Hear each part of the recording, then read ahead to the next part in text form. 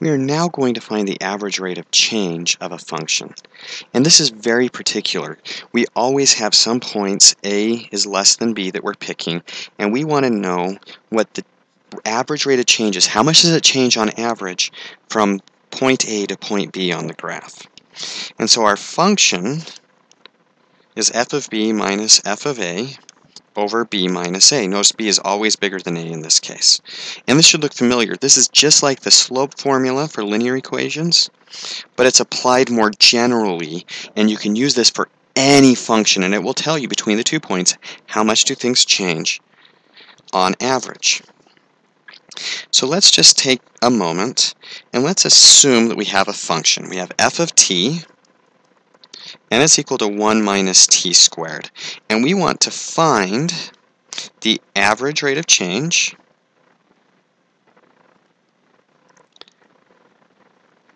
as t changes from 2 to 4. So what we need to figure out, we know that this is A, and this is B, and we take our function, f of b minus f of a over b minus a. So this is f of 4 minus f of 2 over 4 minus 2. Well, f of 4 is equal to 1 minus 4 squared, which is 1 minus 16, which is negative 15. And f of 2 is 1 minus 2 squared, which is 1 minus 2, which is minus 1. So replacing these gives us minus 15 minus a minus 1 all over 4 minus 2, which becomes minus 15 plus 1, which is minus 14, over 4 minus 2, which is 2, which is minus 7.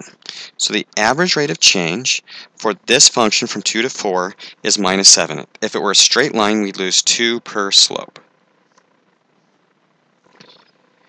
So let's look at one more. Let's look at a more general case. Let's give an f of t is 1 minus t. Notice this is a little bit different. And this time I want the average rate of change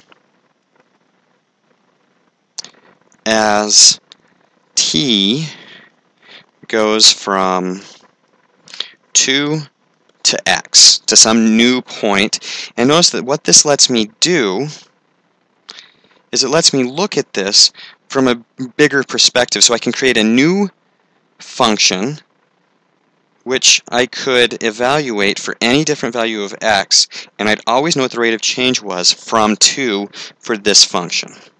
So again, it's f of b minus f of a over b minus a, and again, a, in this case, b is going to be x, and a is going to be 2, and I switched my colors. So f of x minus f of 2 all over x minus 2. Well, f of x is really straightforward. It's just 1 minus x, and that's as far as it goes. F of 2 is 1 minus 2, which is minus 1. So we're going to get 1 minus x minus a minus 1 all over x minus 2.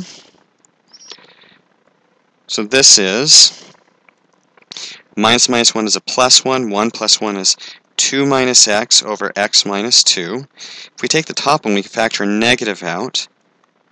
Minus 2 plus x, which I'm still not quite happy with. Let's rewrite that as x minus 2 over x minus 2. Notice I have an x over minus 2 over x minus 2. We can reduce that, and we get minus 1. So the average rate of change from 2 to any value x in the function 1 minus t is minus 1. And that's how we find the average rate of change.